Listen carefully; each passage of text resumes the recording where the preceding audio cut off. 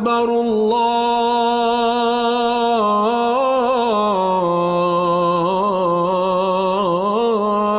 أكبر. Assalamu alaikum and welcome to the Islamic Center at New York University podcast, coming to you straight from the heart of New York City. We're building an amazing Muslim community here at ICNYU where everyone is welcomed and respected no matter where you're from or where you're at. This is the place to be. So open your ears and your heart and come along with us on another life-changing journey. Bismillah. أعوذ بالله من الشيطان الرجيم. بسم الله الرحمن الرحيم. الحمد لله رب العالمين ولا حول ولا قوة إلا بالله العلي العظيم. والصلاة والسلام على أشرف الأنبياء والمرسلين وعلى آله وصحبه أجمعين. ونشهد أن لا إله إلا الله وحده لا شريك له. ونشهد أن سيدنا مولانا محمدا عبده ورسوله. In the name of Allah, the gracious, the merciful, all praise is due to Allah, the Lord of the universe, the Master of the Day of Judgment. I bear witness and testimony to the oneness of Allah, to His magnificence, His omnipotence, His might, His glory, to His being the creator and sustainer of all things, the giver of life, the guider of hearts, the Master of the Day of Judgment. And I bear witness to the fact that Muhammad ibn Abdullah sallallahu alayhi wasallam is a servant and final messenger. May the peace and blessings of Allah be upon him and upon all those who choose to tread in his path until the last day. One of the questions that the Quran poses to us as a mode of reflection and contemplation, within a sea of pages that invites us to engage the intellect that it has endowed us with, Allah asks us, فَأَيْنَ تَذْهَبُونَ, and where are you going? The question in and of itself is not meant to be one that is rhetorical, but one that has to be answered in some capacity by each one of us individually.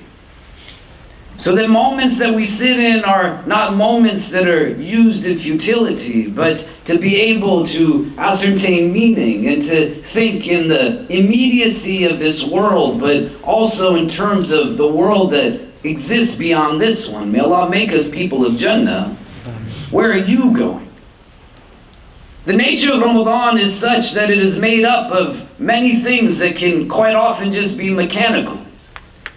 You can acclimate yourself to an experience that replicates what it was for you a year ago, or 5 years ago, or 10 years ago. That lets you be in a space where it's the same thing each and every time. And many of us know, whether it's in this community or Muslim communities around the world, that towards the end of the month is when people will start to think about what are you going to do beyond the month in and of itself. But when we are now in a place where we have gone through half of this month, may Allah accept it from us. And we inshallah ta'ala still have, God willing, still half of a month ahead of us. May Allah allow for us to reach its end and take benefit from it. If you haven't already, you want to now pose this question to yourself, فَأَيْنَ تَذْهَبُونَ, where are you going? The broader sense of our journey is not meant to be something that is limited to materialistic understandings. The dunya in and of itself is not secular in the sense that God is not present in certain ways, the way that we might think about it. But the secularity of this world is something that when you walk around in its streets, its secularism teaches you and breeds a notion that there's nothing else beyond this. It speaks about something in terms of absolute finiteness, telling you to waste the best of your energy in pursuit of things that you're going to leave behind anyway. To understand and channel something that is deeper than just worldly success. That doesn't mean you have to live in denial of any sense of achievement in this world, but it can't be the only thing that you're thinking about. فَأَيْنَ تَذْهَبُونَ, rooted in an idea that there is something that is much bigger. And you start to introspect about what lies ahead in relation to what it was that came before all of this to begin with. My kids and I were driving here, and I asked them, what do you think I should talk about in Jumu'ah today? And in the course of the conversation, I said to them, how has it been going for you this Ramadan? My son Kareem, right here. My daughter Medina, well, I hope she's here. My wife will punch me in the face. I posed this question and I said, first, Kareem, how has Ramadan been for you? And he said, Baba, you know, it's not been my best Ramadan so far. I said, you're 7, man. He said, I've had 7 years of Ramadan so far, Baba. And then Medina, she said, do you remember all of those Ramadans? And he said, last year, that was a good year. And to understand where it was that he was coming from, that the poor guy, he had sickness this Ramadan, and he was trying to fasted day 1, and then got ill, and now is, mashallah, trying to fast again on his own accord. The recognition, though, of this reality, that when I can pose to my child, and then I ask my daughter, how is it going for you? And they can sit, and they can reflect, and they can contemplate. And the little things make a bigger difference that we can draw meaning from. As we are in an Uber coming here, and the window is slightly cracked, and we are blocks away from all kinds of things. My daughter sniffs the air, and she says, Baba, I can smell Shake Shack from here. And she says, isn't it strange that when you're fasting, you can smell better? I said, no, baby. It's not just that you smell better, but the whole point of fasting is that it heightens awareness. The things that you become blind to in the course of your daily routines, you now are able to engage all of your sensory perception, because it's not about an empty stomach, it's about a full heart. And you can be sitting in a car blocks away from something, and you still now are smelling what you normally smelled, but the ability to have consciousness and recognition is in your disposal. فَأَيْنَ تَذْهَبُونَ? Why would you go back to a place of mindlessness? Why would you willfully choose to go back to a place where the heart is not awake? When you can sit and you can reflect upon each and everything that brings you to this place and not undermine it. The notion that is embedded in the idea that the recital of the Quran that is either coming from your own tongue or you are hearing it being recited by others. The idea that you are breaking fast now either in communion with other people, or even if you're doing it on your own, it's still at the end of the day where you have not deprived your stomach, but shifting the paradigm, you are nourishing your soul. When you can understand that the charity that you give, the volunteerism that you're in, all of these things, they bring you to this place where some things that you never noticed before that were so beautiful, they're all there for you.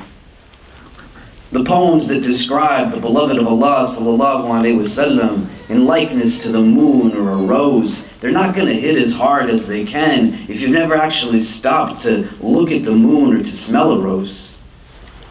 You're not going to be able to have verses of the Quran resonate deeply that speak to you about the alterations of the sun and the moon, the night and the day, telling you to think about the rains and how it brings life to this dead earth again and again and again. If you don't spend time just in looking at the things that are around you, but not seeing it from these eyes, seeing it from a vision of your heart, real basira, man.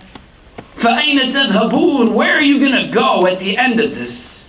What is it going to look like for you a week after Ramadan that you are in the month of Shawwal? What is it going to look for you when you come upon, inshallah ta'ala, another Rajab and another Shaban in anticipation of the coming month of Ramadan? What will it look like for you in specific? What are you going to let go of? One of the worst self-talk statements that Muslims make across the board, generalization I'm comfortable making, is when the month is done, they say, that was just because it was Ramadan. We have everybody move forward. You come in, make room. Amira told me to do that. And if you're upset, you can get mad at her, and she's super pregnant, so don't be mad at a pregnant lady. that was only because of Ramadan. You've said it likely, or you've heard someone else say it. Man, I wish it was Ramadan. Yeah, the month is different. But the statement in of itself is one where you are degrading yourself when you say that. That you believe that the capacity and potential that you are being made aware of through the auspicious month that you are situated in somehow does not take into account you and what you are capable of doing.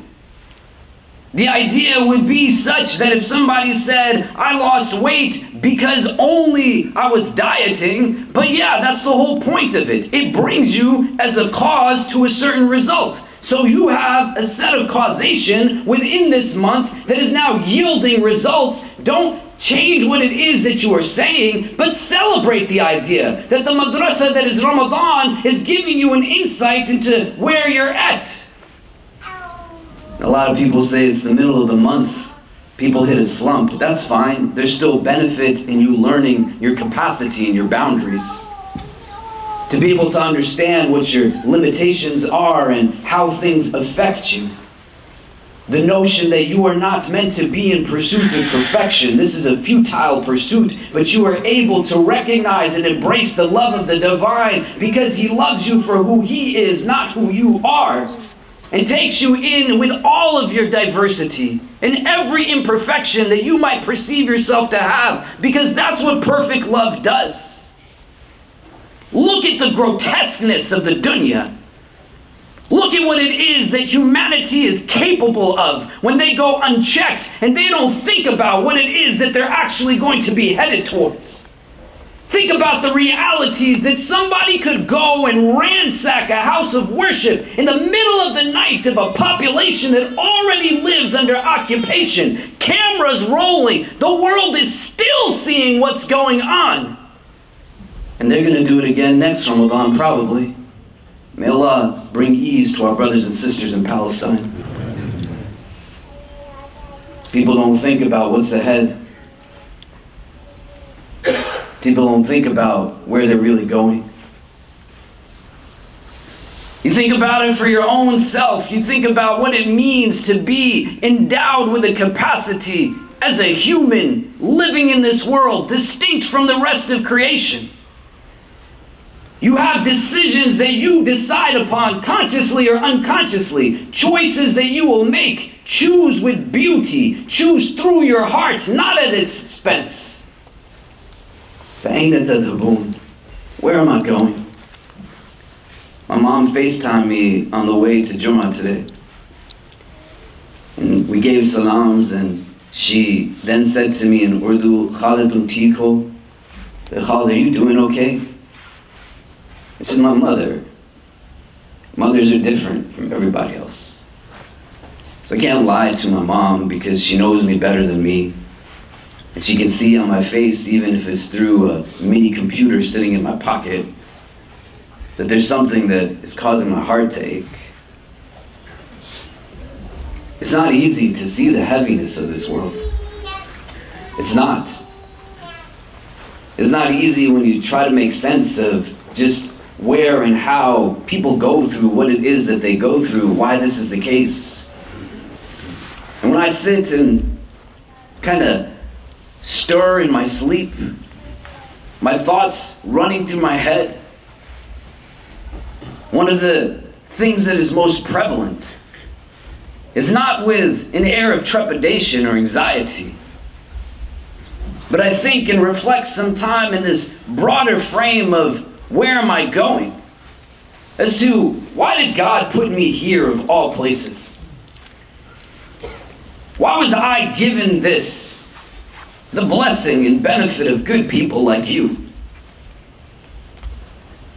Why is it simply my choice whether I will choose to pray my prayer or not? Nobody is gonna ever run through the doors with guns and rifles pointed at my head and zip tie my arms up. Why do I not have to ever wonder if at the time of sunset I will have food for iftar? What is it that my Lord wants from me? That He gave me the spiritual gifts that He gave me, and He gave me the talents that He gave me, and He gave me the community that He gave me, and He gave me all of these things. As my mother asked me, "Are you doing okay?" I'm doing great, alhamdulillah. I'm just still trying to figure out what it is that I'm supposed to be doing as I go forward. And am I actually doing what it is that Allah wants me to do with everything that He has blessed me with? So when I stand in front of Him, I can say that, Ya Rabbi, I fulfilled that purpose. Many of us in this room are not now the youngest people that were in this community when it first started. Some of us are elders, and we benefited from this space at a time when there wasn't so many of us. When you walk into this room, you have to understand now it's time for you to give back to those who are younger. And if you only come because you are looking for people that are familiar to you, then you are not doing justice and honoring what was given to you. I say it with love.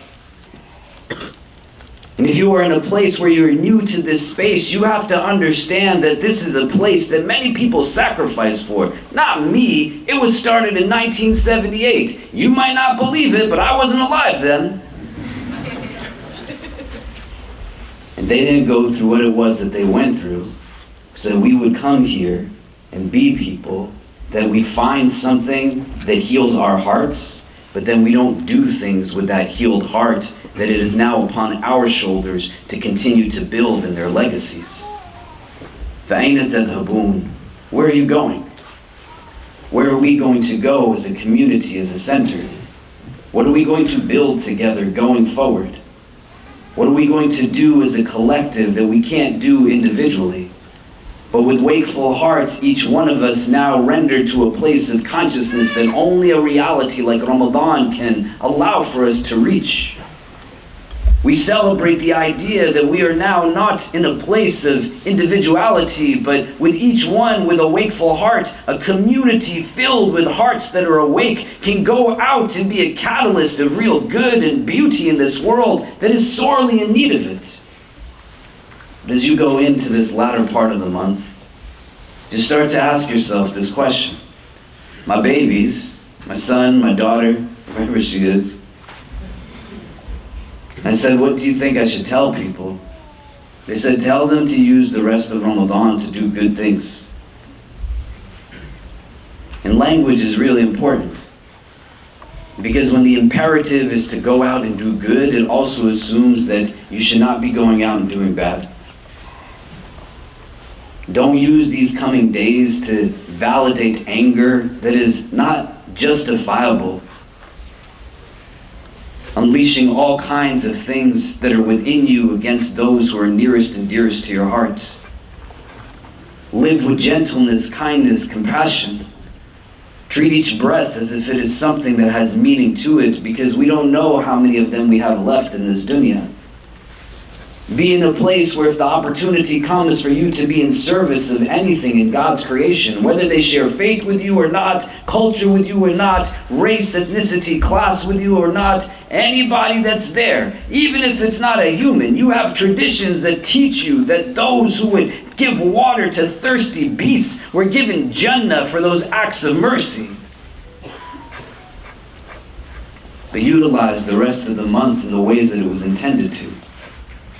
And you can't just think about that in a frame that then has you live in what's not capable or possible.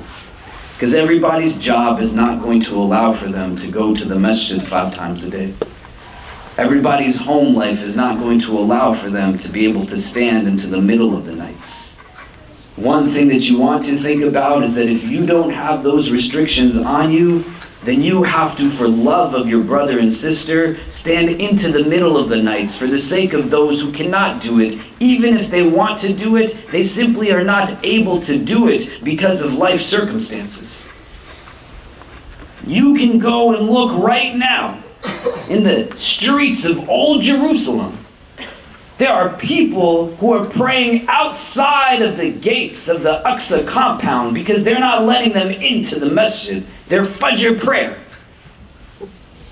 May Allah make us a generation that sees a free Palestine in our life.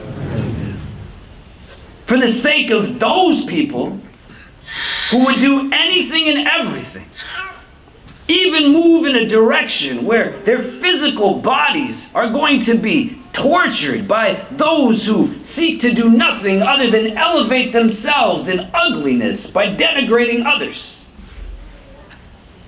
You tap into a love and you say that I am going to get up and pray my Fajr prayer for no other reason because there are those who yearn to do it, and what is keeping them from doing it is not anything that is their fault or doing. You think about whatever these days will be littered with and how you can adapt within the course of your own routine. And just think about, what does all of this mean at the end of the day? That when I'm standing in front of my Creator individually, what is it that my book will say? How will these days be utilized? Will I be able to say that I made use of them and took from them everything that I had full capacity to take from? فَأَيْنَ تَذْهَبُونَ? Where are you going? Just reflect upon it in these days while you still can. أقول قولي هذا واستغفر الله لي ولكم ولسائر المسلمين فاستغفروا إنه هو الغفور الرحيم.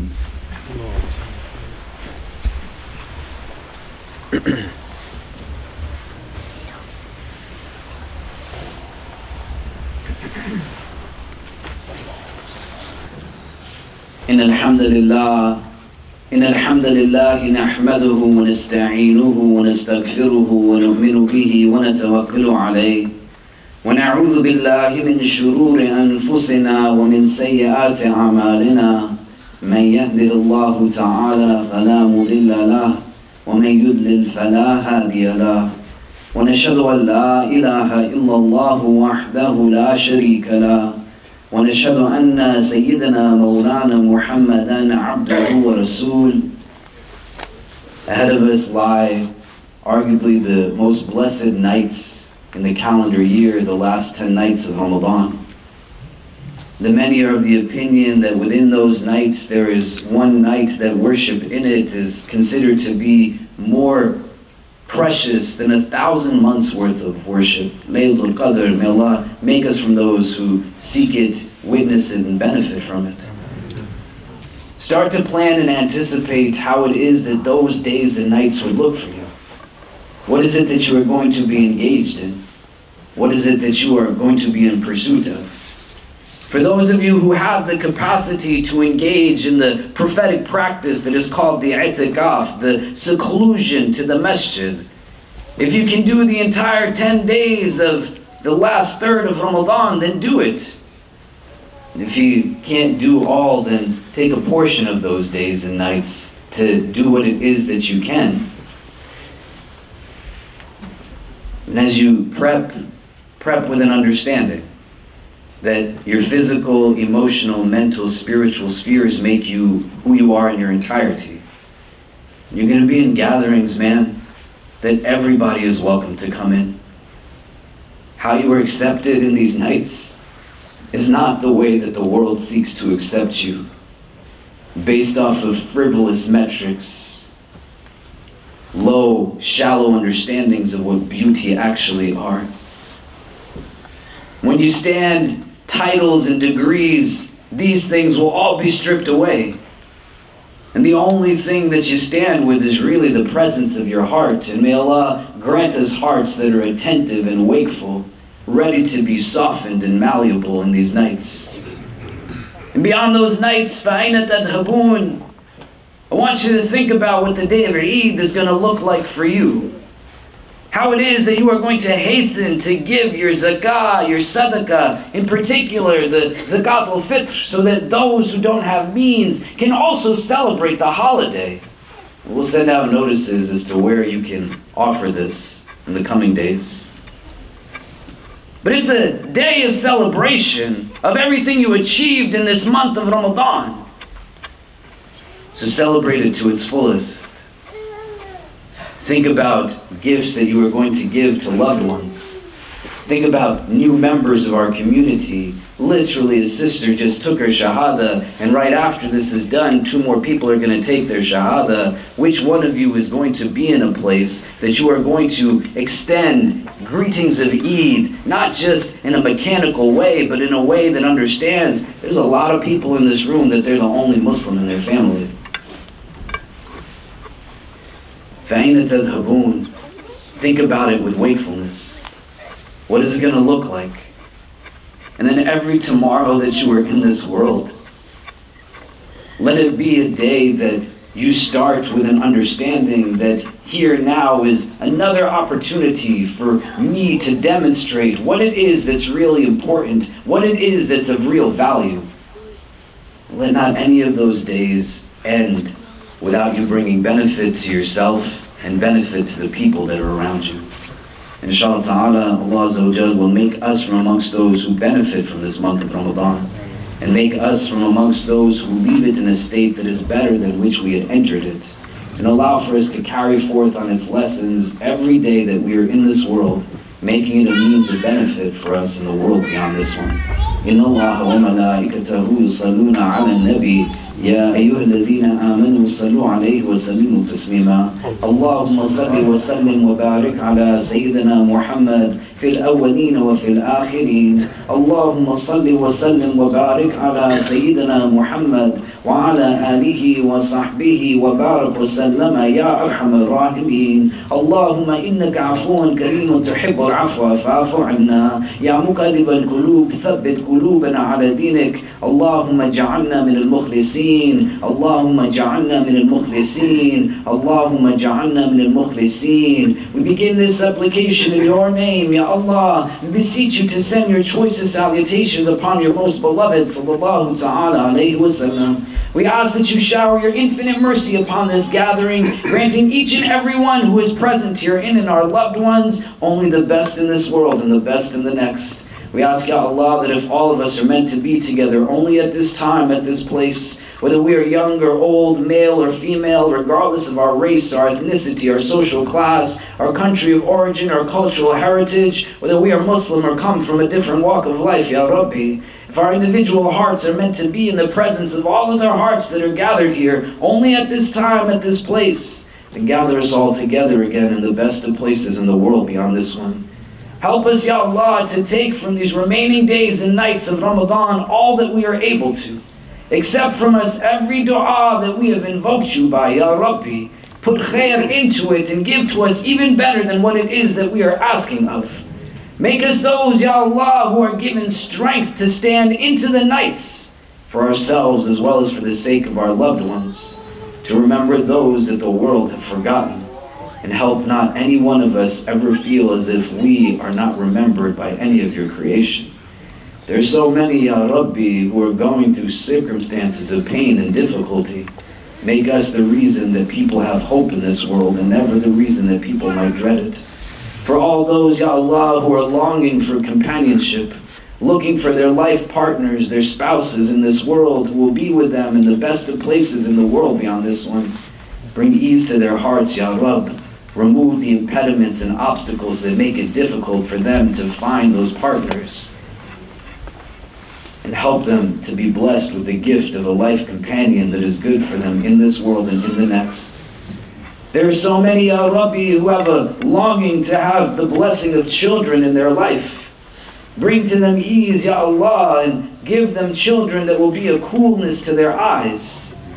And make them guardians, parents, who will honor the rights of their children always. There are those, Ya Allah, who find themselves in financial difficulty and constraints and hardship, facing food insecurity, homelessness, absence to just any type of health care whatsoever. There are those, Ya Rab, who whether the sun is shining or the rain is falling, they call the streets and subway platforms of this city their home.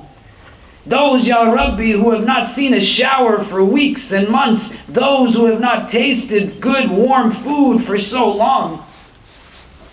Make us, Ya Allah, the means through which you give shelter to your creation.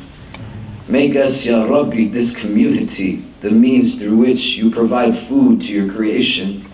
Help this space, Ya Rab, and every person that is here to be conscious and cognizant of the role that we play,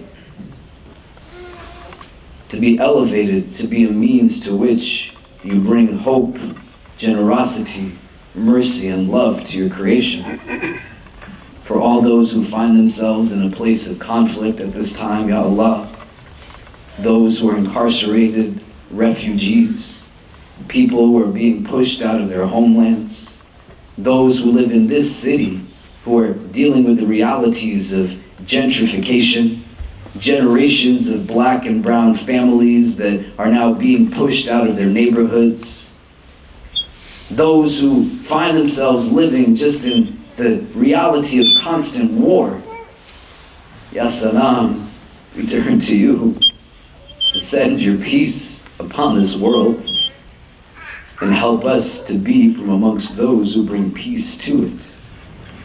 Give us the healing that we long for, Ya Rab, so that we can be a source of healing for your creation. Help us to be filled with love, life, and light so that we can live our days in this world in the ways that you have intended for us to do.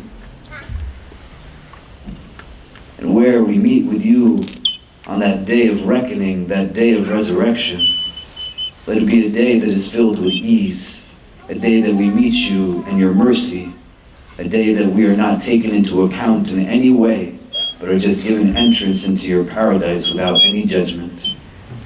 Make the best of our deeds the last of our deeds in this world, Ya Rab, and let not any one of us leave this place other than in a state that is most pleasing to you. For our students, Ya Allah, who are seeking to balance their days in the midst of exams, papers, and so much more, put barakah into their studies and efforts. And thank you, Ya Allah, for a space that they allow for us at this university to share with them. Make us from the best of their supporters always, and good examples of what real Muslims should be. Protect us always from hearts that are not humble, tongues that are not wise, and eyes that have forgotten how to cry. Forgive us for our shortcomings and guide and bless us all. ربنا تقبل منا إنك أنت السميع العليم وتب علينا يا مولانا إنك أنت التواب الرحيم وصلى الله تعالى على خير خلقه محمد وآله وصحبه أجمعين برحمتك يا أرحم الراحمين وأقيم الصلاة. We hope you enjoyed our podcast. If you're inspired by the work that we're doing at the IC and want to help keep it going, subscribe to our podcasts, follow us on social media, donate to help support us at ICNYU.org, and most importantly, keep us in your continued du'as. Until next time, inshallah.